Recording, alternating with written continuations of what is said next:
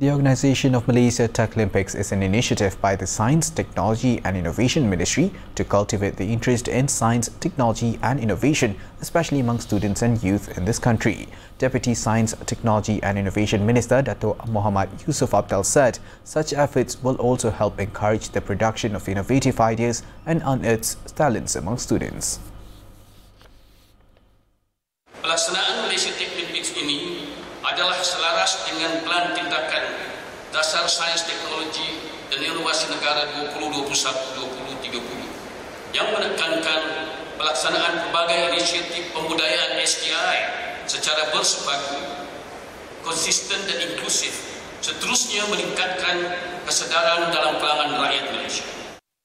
He said this at the closing ceremony of the Malaysia Techlympics 2024 East Coast Zone at University Malaysia Pahang Al Sultan Abdullah on Thursday. The Malaysia Techlympics 2024 not only focused on artificial intelligence technology but also emphasized the latest technological aspects such as coding, computing and drones.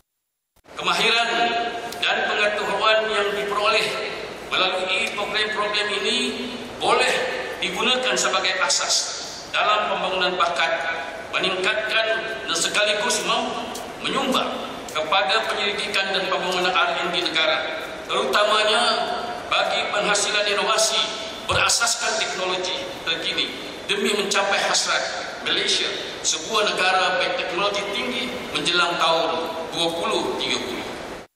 Malaysia Techlympics 2024 East Coast Zone is the first to be organized by MOSTI before expanding it to other regions in Malaysia, namely the North Zone, Central Zone, South Zone, Sabah Zone and Sarawak Zone.